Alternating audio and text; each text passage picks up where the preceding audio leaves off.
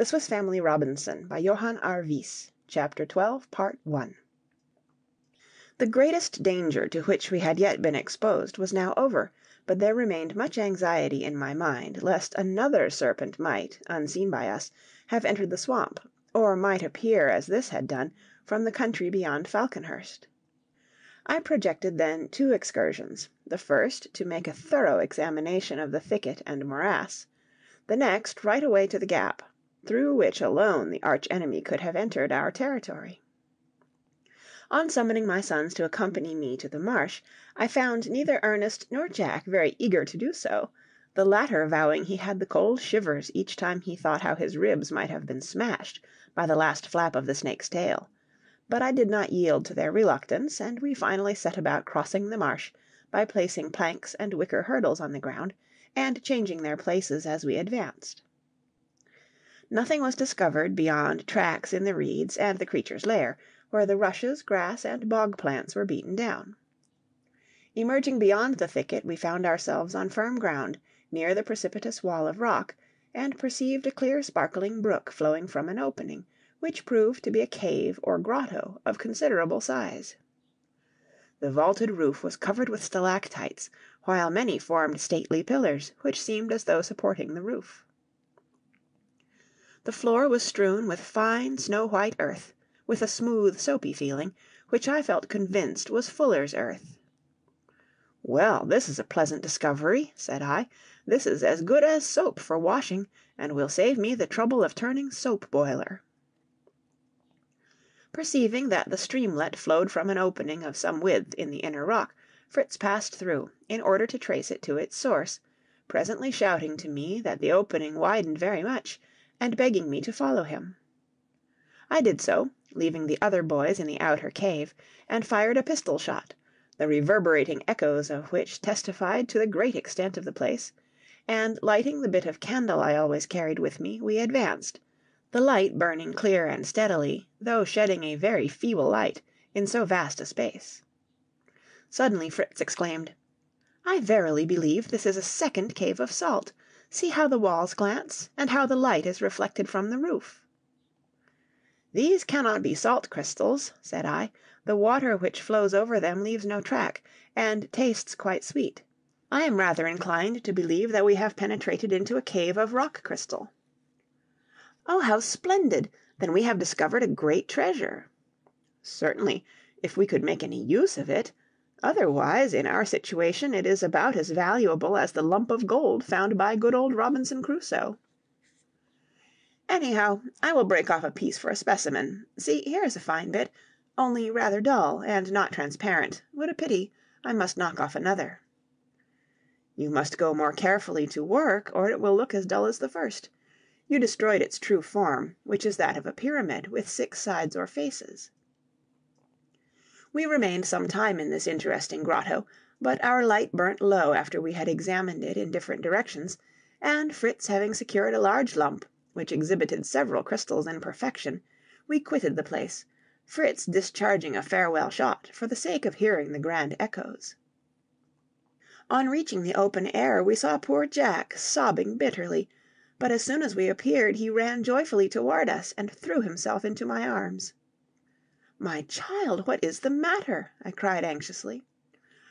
"Oh, I thought you were lost! I heard a noise twice, as if the rocks had shattered down, and I thought you and Fritz were crushed in the ruins. It was horrible! How glad I am to see you!" I comforted the child, and explained the noises he had heard, inquiring why he was alone. "Ernest is over there among the reeds. I dare say he did not hear the shots." I found Ernest busily engaged in weaving a basket in which to catch fish. He had devised it ingeniously, with a funnel-shaped entrance, through which the fish passing would not easily find their way out, but would remain swimming about in the wide part of the apparatus.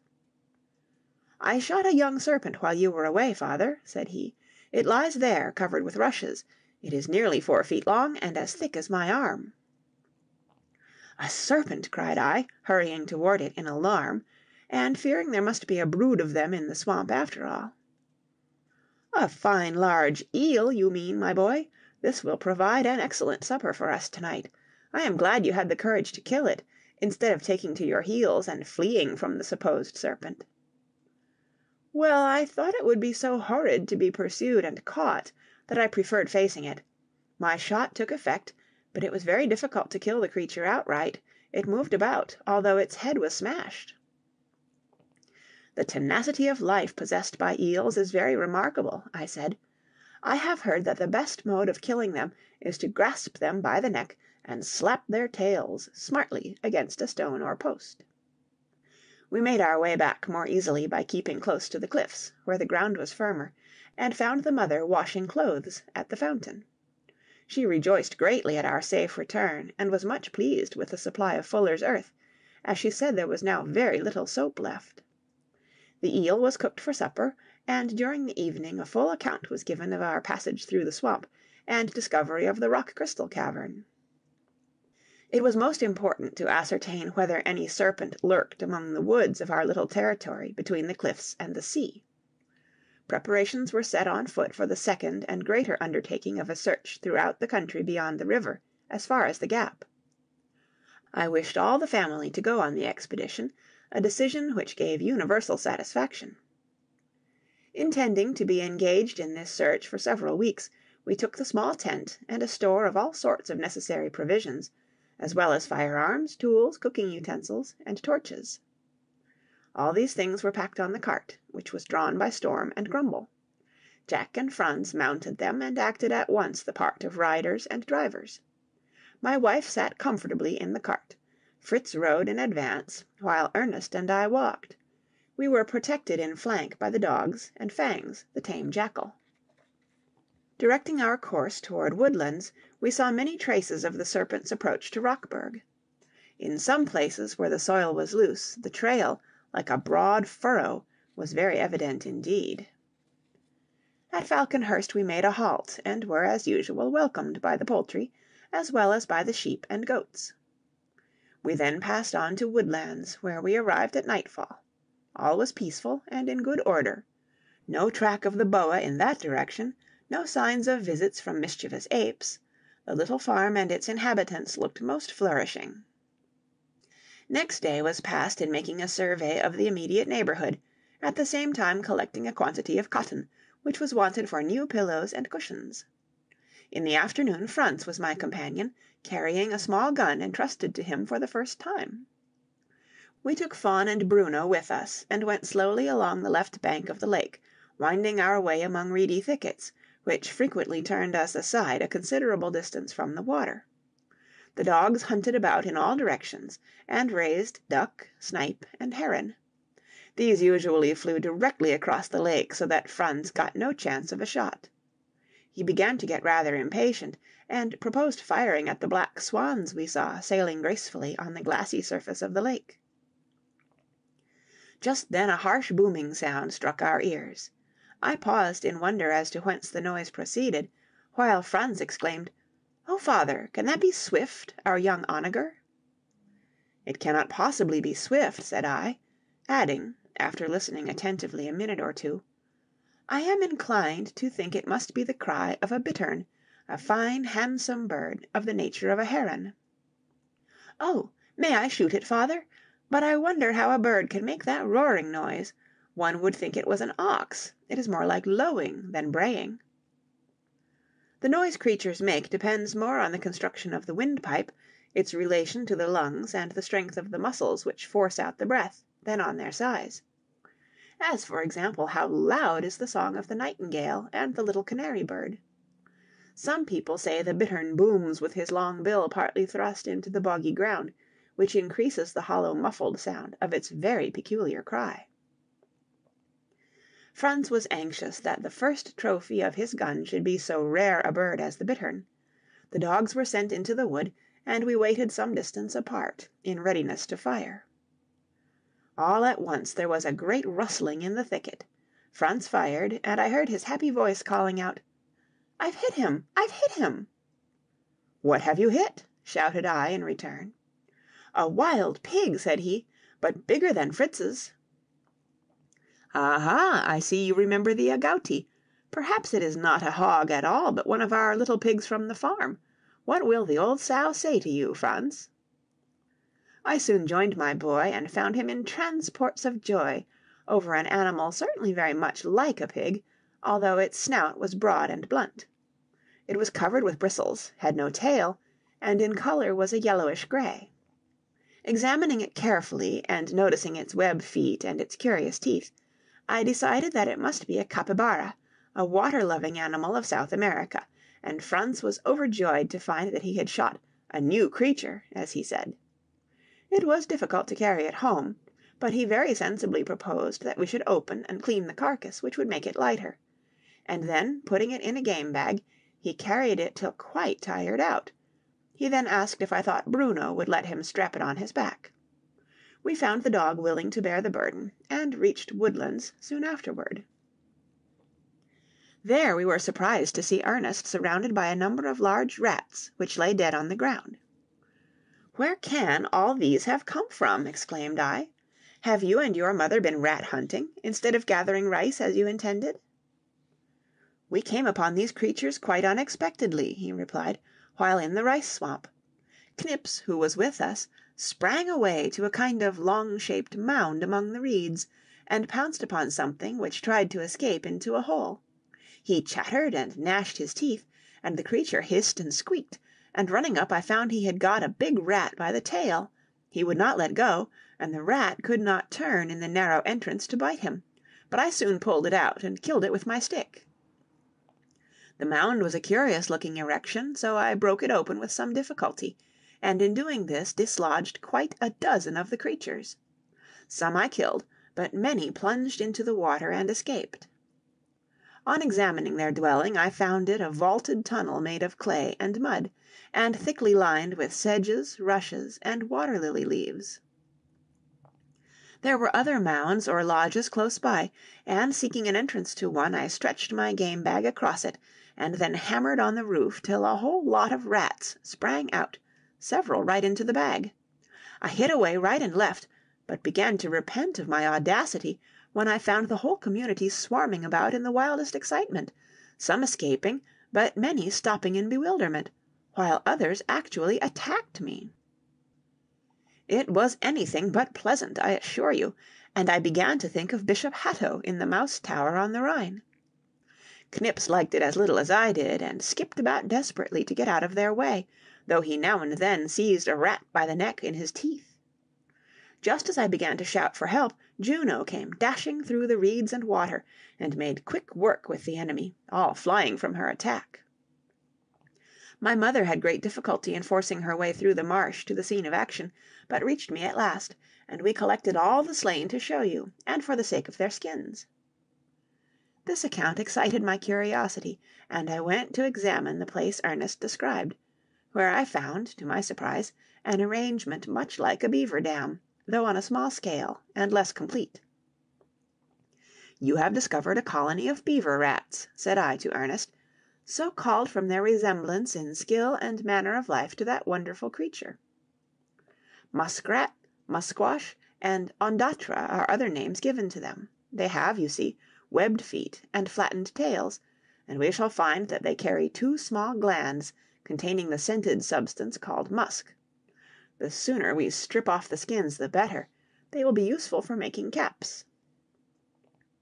We went back to the house, and met Fritz and Jack just returned from their excursion, reporting that no trace of serpents, great or small, had been met with.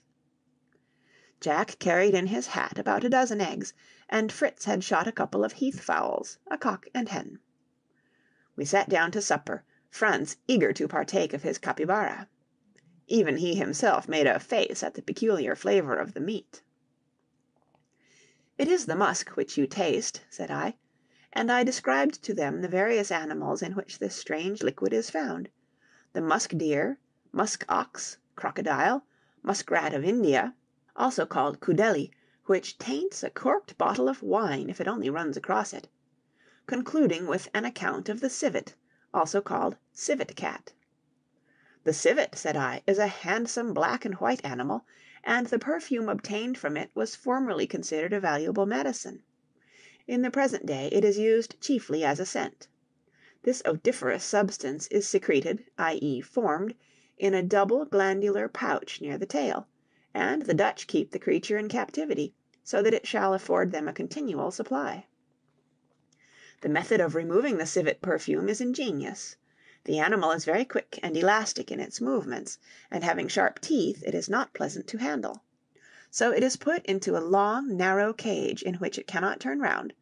A horn spoon is then introduced, and the perfume, a thick, oily stuff something like butter, is coolly scraped from the pouch, the plundered civet being then released from strait durance until the supply is reformed.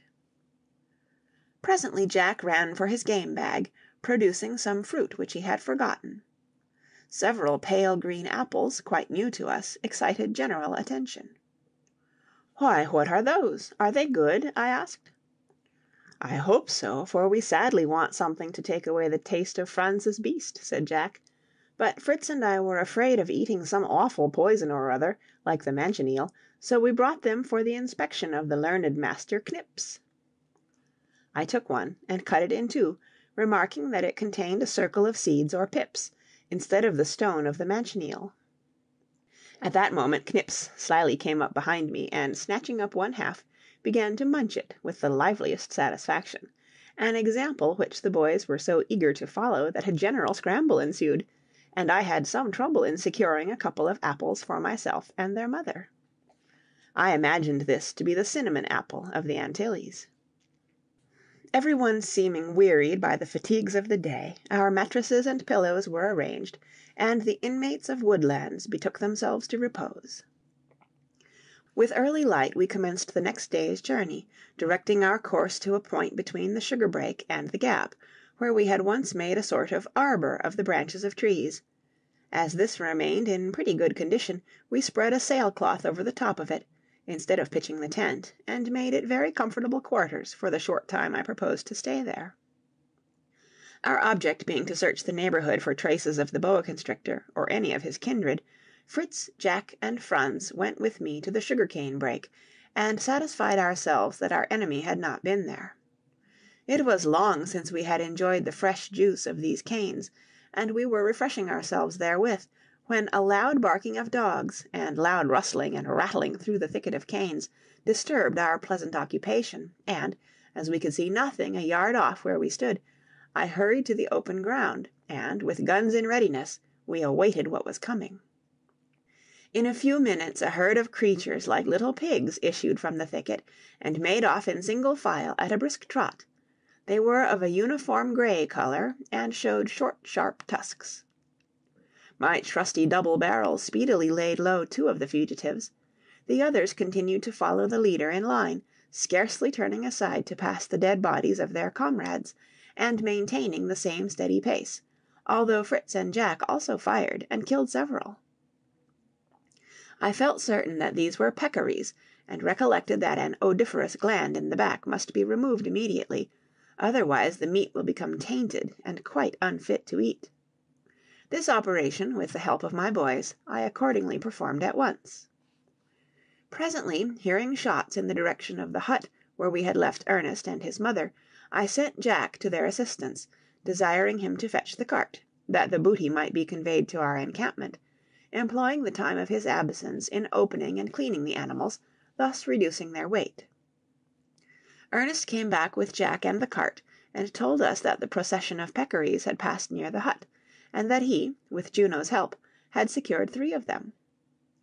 I was glad to hear of this, as I had determined to cure a good supply of hams, and we made haste to load the cart.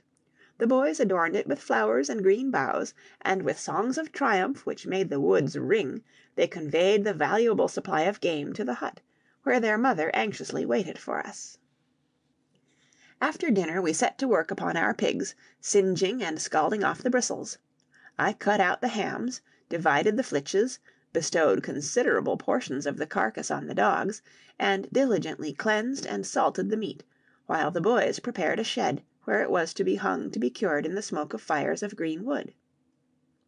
This unexpected business of course detained us in the place for some time. On the second day, when the smoking shed was ready, the boys were anxious to cook the smallest porker in the Otahitian fashion.